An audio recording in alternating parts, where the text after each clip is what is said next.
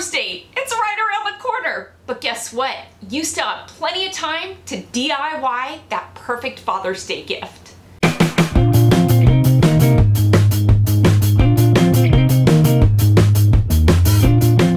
Hey everybody, welcome back to Kelly Barlow Creations. If you're new to my channel and you're stopping by for the first time, thank you for stopping by. Welcome to my channel. Stick around a while by clicking that red button for more crafting on a budget, more everything on a budget videos to come. And if you click it again when the bell appears, YouTube should notify you every time I upload a new video, depending on the option that you choose. Yes, in the drop-down menu of the bell. If you're interested in following me on social media, you can find those links, you guessed it, in the description box below. What have I got going on for you for today? Today, I am bringing to you a quick, easy, budget-friendly DIY Father's Day gift. And let me just tell you, this is such a versatile gift that it is perfect for every dad. Those sports-loving dads, those NASCAR-loving dads, those non-sports-loving dads, maybe those dads that like to work in the garage. This is one of those DIYs that you can very easily do to suit that special someone that you're gifting a gift to this Father's Day. And today, I'm gonna be showing you the gifts that I'm giving to my dad and my brother. This is typically not a holiday that I do a lot of DIYing for, but this DIY, it came to me in my sleep. I was super excited about it, and I can't wait to show you. So I'm gonna quit my gabbing, let's jump into it, and let's do some DIYing on a budget for this Father's Day. Who is today's KB Creations Crafter of the Day? You'll wanna stick around to the end of the video to see if it's your creation that's being featured in today's video. Plaster of Paris is what you're gonna need for this DIY. This is a dry mix, and you're getting 4 pounds in this carton that you can get at Walmart for just about $5. This stuff is so easy to mix. It really is just 2 parts of plaster of Paris to 1 part water. So I'm going with 8 cups of plaster of Paris and 4 cups of water. You're gonna wanna make sure to use cool to cold water, not a warm water, because it is going to speed up the hardening process of your plaster. It already hardens pretty quickly, so it's best just to stay with a cool to cold water. Today's recipe is a double batch of what I usually make. Typically, I do 4 cups of plaster of Paris to 2 cups of water for a single tile. But because I'm doing 2 tiles today, I just decided just to mix it all in one fair swoop and get it done. So that is why I went with the 8 cups of plaster of Paris to 4 cups of water. I'm gonna give this a nice good stir, and like I said, you are gonna wanna move on the quicker side, really get that plaster well and incorporated with the water quickly till you have a nice smooth consistency. One of these containers here that have the clasp that actually hold the lid down is what you're gonna need. You can find this at Dollar Tree, best place to get it. We don't need the lid, we're making a tile. Because we're making a tile, we wanna line the inside of this container with vegetable oil. Yep, that's what you saw me pouring on the napkin, is just some good old vegetable oil. Great value to be exact. Once I've got these containers good and lined, I'm gonna go ahead and pour my clumpy plaster of Paris into this. Oh my word, it's probably best to line your containers with oil before you mix your plaster, because mine started to harden, but it's okay because I am safe enough to get a nice smooth consistency still. I like to tap my containers, get those air bubbles out. I'm gonna let this sit for about 15 minutes before I add a baseball. This is a baseball that I got at Walmart for about $4. If you've got a special one, maybe you wanna use that or not. Probably not if it's special, but because my brother is a baseball lover, always has been, I thought it'd be fun to make him a tile with a baseball. Pretty budget friendly at Walmart. They're only about $3 or $4. For my dad, I'm going the golf ball route. I also bought a bag of tees. I'm gonna go ahead and place my golf tee. Yeah, that's what it's called, golf tee here at the bottom. Then I'm gonna take the golf ball itself and place it right on top. I'm gonna let this dry overnight. Like I said, what's great about this is you put this box back and this is acting as a twofer. You're making a DIY golf tile and your dad is getting a box of golf balls and the tees. Perfect, right? It's a win-win. It's been overnight. My tiles are good and dry. You can see that it easily separates from the plaster itself just by flipping it over, giving it a light press. It's gonna pop right out of this container, and that is thanks to the vegetable oil. Look at that, we've got a perfect tile here. For this tile, I'm gonna be adding some Model Magic. Guess what? You can find this at Dollar Tree now in the toys section. For those of you who don't know, Model Magic, it's an air dry clay. And so it's best if once you take it out of the package, you kind of work it with your hands just a little bit. It'll soften it up. The warmth from your hands really helps, makes it a bit more pliable. Once you've got that clay good and soft, you're good to go ahead and flatten it out using a rolling pin. I like to put it on top of one of Dollar Tree's cutting mats because it really doesn't stick to it. You don't need flour or anything. I'm gonna roll this out and get it as thin as I can, and I need it big enough to lay over the top of my tile. Now, I did take the golf tee out and the ball because it's gonna be easier to mold this air dry clay to my tile without it versus trying to do it around the golf ball and the tee itself. Once I've gotten that air dry clay large enough to lay over my tile, I'm gonna go ahead and kind of mold it to my tile, pressing it against the sides. There in the center, I can just take my fingers and easily cut out the center hole for the ball and the golf tee. I know you all are wondering, why am I putting air dry clay on top of a plaster tile that I just made? Oh, just wait for it. I love that I came up with this in my sleep. I can hardly believe I came up with it myself, but the idea of it, I knew it was gonna work. Okay, so the edges there are easy to just kind of run your finger, press it along the edges of the tile itself to remove the rest of that clay or the excess clay. You can easily flatten out the clay with your finger and really smooth it out, and that is what you want to do. Using, again, the edge of the tile as your guide so you don't have clay that is laying over the sides of your tile.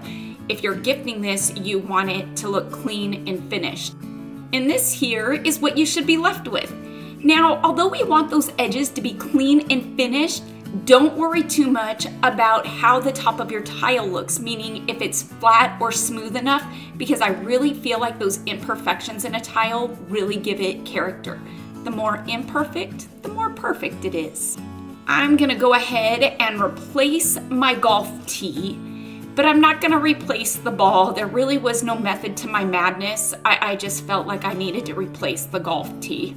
Ask me why again? I don't know, but I did. Oh, I know why. I remember now. Because I wanted the clay to dry around the golf tee. I felt like it would stay in better if the clay dried around the golf tee, but the ball, I could glue it in. That was my mindset. These scissors here by Crafter Square at Dollar Tree are perfect for this next step because they've got the sharp tip. You need these sharp scissors to cut the clay. Now, some are going to ask me, why didn't you just cut the plaster? Because you can't really cut the plaster and get the illusion that I'm getting by cutting the clay. And so I really wanted to give the illusion of grass, and I knew the easiest way to do that was to add some clay to the top of the tile and to cut it. Once it dries, all of these little cuts are gonna be stiff and hardened, and it is going to give, again, that illusion of a golf ball and tee and grass. And that was really, I swear to you, what I saw in my dream when I woke up and knew that I had to create it. And that is kind of how a lot of my DIYs work. I wake up and I'm like really inspired, and I get to DIY in whatever it was that I came up with in my sleep.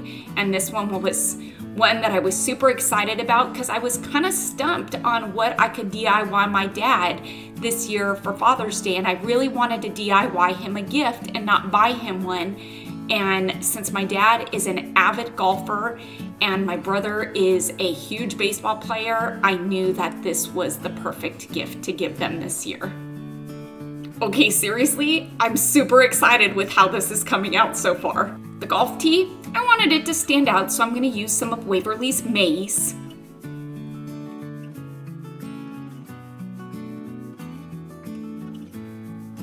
I'd have to say the perfect green, in my opinion, for grass is Waverly's Fern.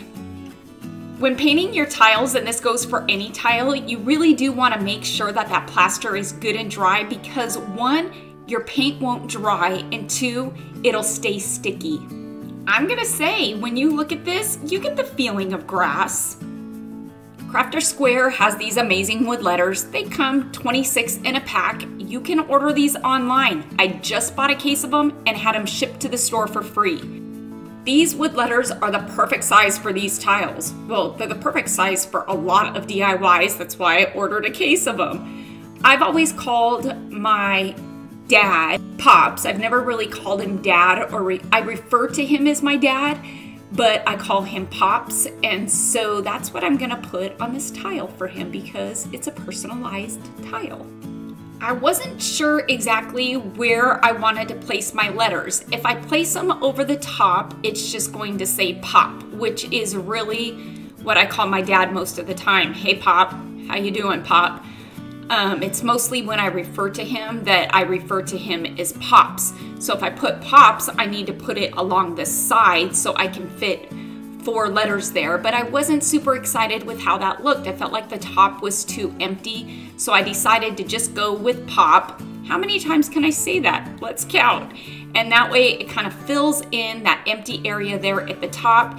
I'm just using some of this wood glue by Super Glue because it really does work great even if it isn't wood, and I'm just going to adhere it onto my tile just like that. Now I could have very easily pressed these letters into the clay while the clay was still wet. I don't know why I didn't. I feel like the pop was an afterthought, and so if you're going to put something like that on your tile, maybe just press it into the clay while it's still wet, and that way you don't have to go through the step of gluing it in or on, gluing it on. And there we have it. I couldn't be happier with the way this looks, and I think my dad is going to love this. For this tile, I'm really excited because I had the vision of sky and grass for the baseball.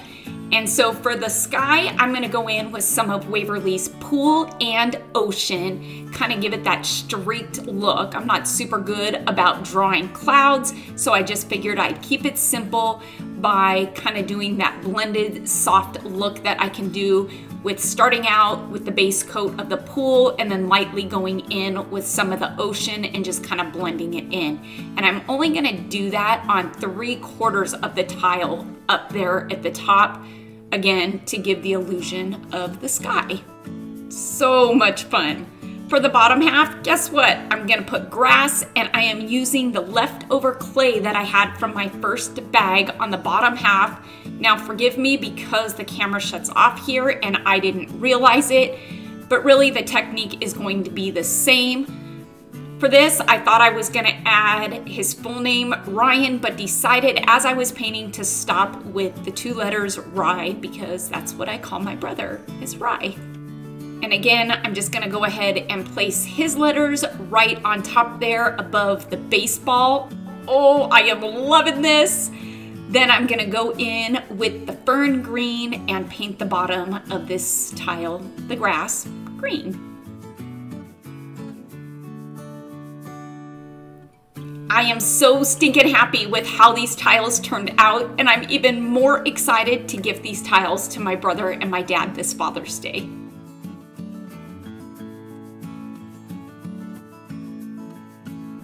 Who is today's KB Creations Crafter of the Day? It's going out to Jill Cox, who's bringing to us her recreation of my DIY rustic candle holders. Jill, I am loving your spin and your twist on this DIY. Thank you so much for sharing your recreation with us today. I love making these tiles. They are such an amazing gift to give. And I tell you, I woke up in the middle of the night one night and all I saw was that golf ball in the golf tee and my brother's baseball. And I thought, what a perfect gift to give that dad. If your dad likes NASCAR, Go to Walmart and Target, buy one of those die-cast cars and put it in the tile long ways so half of the car is sticking out. Guaranteed that dad is gonna love it. I hope you all enjoyed today's Father's Day DIY gift idea on a budget. Please make sure to give this video a big thumbs up. And let's get this video to 5,000 likes. Because like I always say, each and every one of your thumbs up and those comments that you do leave down below, well, they really do help my channel to grow. And it helps YouTube to notice me just a bit more. Until next time, everybody, I hope you have a fantastic day. Happy crafting on a budget. Stay happy, stay safe, stay healthy, but most of all, stay positive, please. And bye for now, everybody.